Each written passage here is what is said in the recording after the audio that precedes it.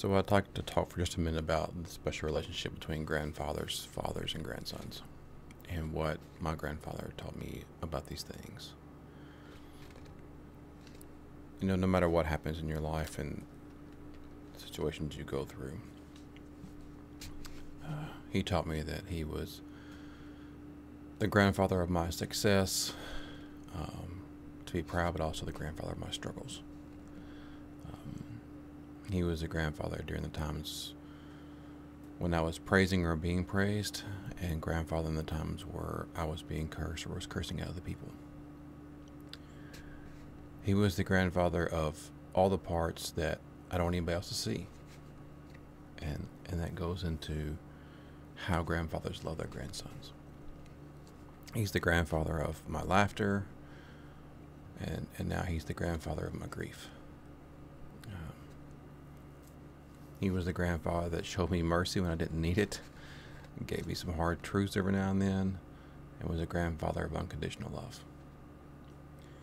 And that reminded me of a different story I heard about a different grandfather relationship, and the grandfather's name was Abraham.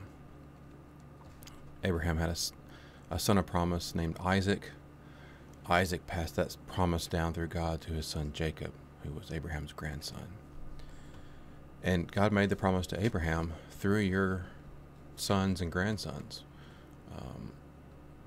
the world will be saved. And God, when he was meeting with Jacob, it's a big moment, right? Because Jacob has 12 sons. His wife is in labor with the 12th. They're traveling, and God tells Jacob, "I'm changing your name. It's now Israel." And that becomes the name of God's people, the Israelites. God renames Jacob just before his 12th son is born. His wife dies in childbirth, and they name their 12th son Benjamin. And the Bible says that Jacob buried his wife, but Israel journeyed on, and the Israelite nation was born. And I think about the death of loved ones in that moment, right? How we kind of bury a piece of ourselves with the people that have journeyed on without us, right? But many years later, God was speaking to Moses at the burning bush in Exodus, and he tells Moses, "Go get my people out of Egypt." And Moses is like, "Me?"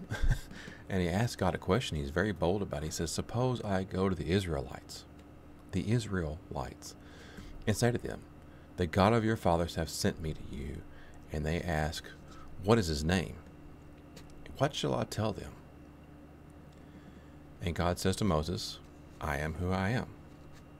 This is what you say to the Israelites. I am, Yahweh, has sent me to you." That Yahweh word is really important because it's a very personal connection and relationship. But the next thing that God says to Moses, we sometimes overlook. "Say to the Israelites, the Lord, the God of your fathers, the God of Abraham, the God of Isaac," and you think God would say, "the God of Israel," because you're the Israelites, right? Because that was Jacob's changed side, his good side, right? The new and improved Jacob is now Israel. You would think he says, "I'm the God of Israel." That would make so much sense to the Israelites. Why wouldn't he say that I'm the God of the great promise that I delivered, and now I'm here to deliver you out of Egypt?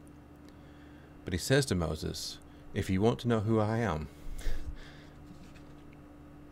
you need to understand that I'm the God of Jacob too. I'm not just the God of your success, but also your struggles. I'm the God of your praises, and I'm the God in the moment when you're being cursed. I am the God, the part of you that you don't want anybody else to see. I'm the God of your laughter. I'm definitely the God of your grief. I am the God of Jacob. I'm the God of your victories. I'm the God of your defeats. The God of mercy, of truth, and unconditional love. The God of Abraham, of Isaac, and Jacob. I'm also the God of Tootsie, Craig, and Jameson, and Carter. And we all want you to know that his name is Yahweh. I am. The amazing thing about the word Yahweh in the original text is that it's the same way you write the word breath.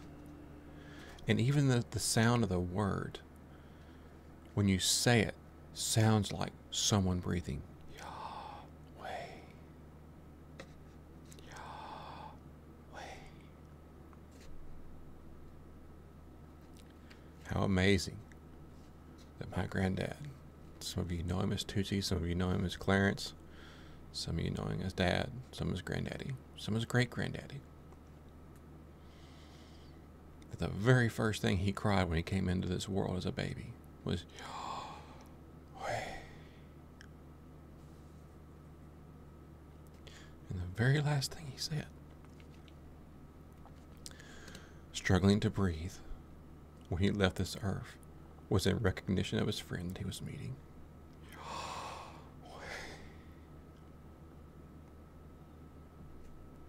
Let everything that has breath